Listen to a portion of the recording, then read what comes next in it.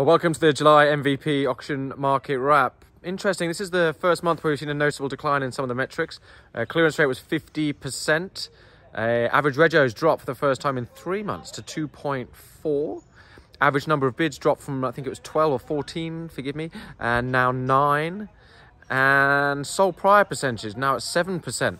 They're all, I love it because they just kind of, you can read into a lot of this and draw some conclusions. The sold prior percentage is an interesting one.